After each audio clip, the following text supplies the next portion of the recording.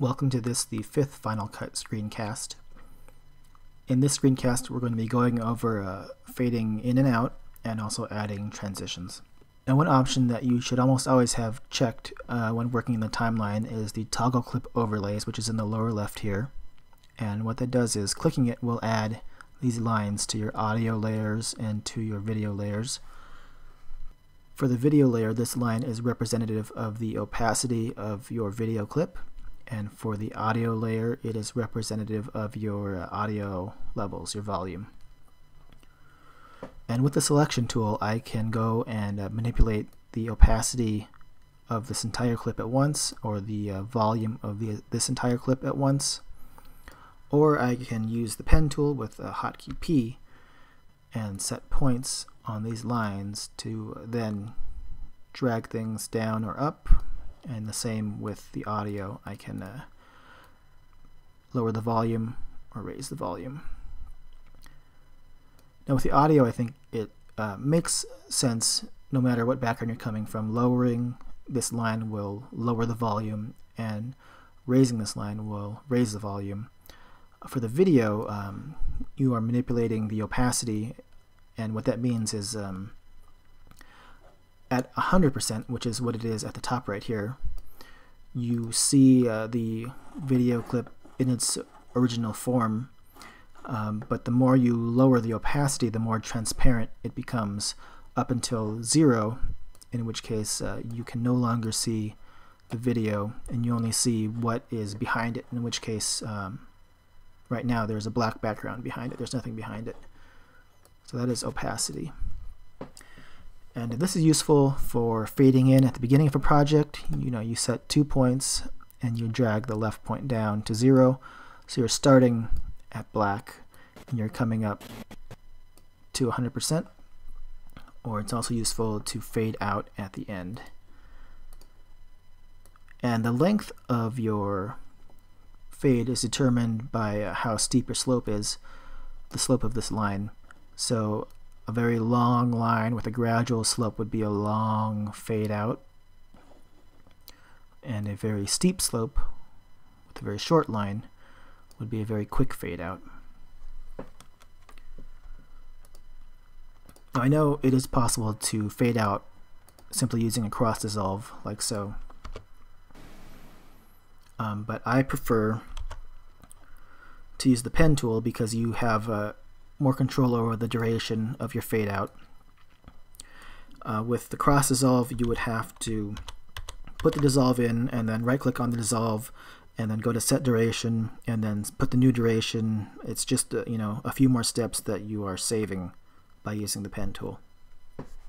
Now, as you just saw, I added a transition at the end of my clip right here, and you do that by going in between clips and right clicking and simply adding transition, in this case cross dissolve.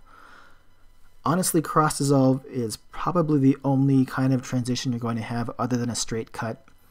You don't want to get too carried away adding, I don't know, wipes and swirls and all these other things, because it just gets to be too much, and you want to keep it simple and have the focus on your content and not some fancy special effect that you think you're adding. Now, one problem with subclips that you'll find is, well, I'll show you on this example here. You'll try and add a transition and you'll get insufficient media for the requested transition at 1 or more edit points. And that is because when you create a subclip and then lay it down, you've laid down this clip in its entirety. There is nothing, the clip ends here. And in the case of this clip, the clip starts here. But what a cross dissolve wants to do is it wants to pull a little of this clip here, and it wants to pull a little of this clip here to kind of dissolve them together and combine them in this transition area. And that can't be done because there is actually no content past this point, and there's no content before this point. So if you're using subclips, and this is why when we make subclips we get a little extra in the front and we get a little extra in the back,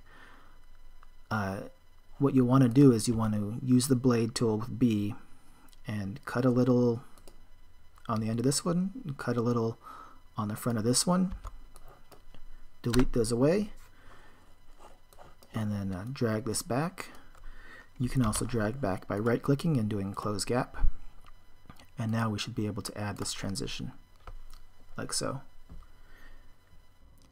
If when making your subclip you do grab a little more on the front and a little more on the end, when bringing it into the timeline, what you want to do is double-click it to bring it up in the viewer, and then set your in and out points using the I and O button for the actual clip that you want, and not include the extra content on the front or the back.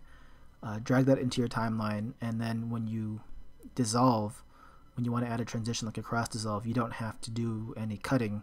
The extra content is already there, on the end, and you can add your dissolve without any problems. Now you may be wondering, what if I want to add a cross dissolve but not a cross fade, or add a cross fade but not a cross dissolve? And typically when you bring your video clips in, they will come paired with audio. So right now the video and the audio are paired together. When I click one, the other one's highlighted. What you have to do is select your clip, go up to modify, and then unlink them. So now if I click the video, only the video is selected, and if I click the audio, only the audio is selected. So if I were to add the transition now, only the video gets the cross dissolve, or only the audio, only the audio gets a cross dissolve. So remember to unlink your clips if you want to have only a video transition or only an audio transition. I think that's it for this time.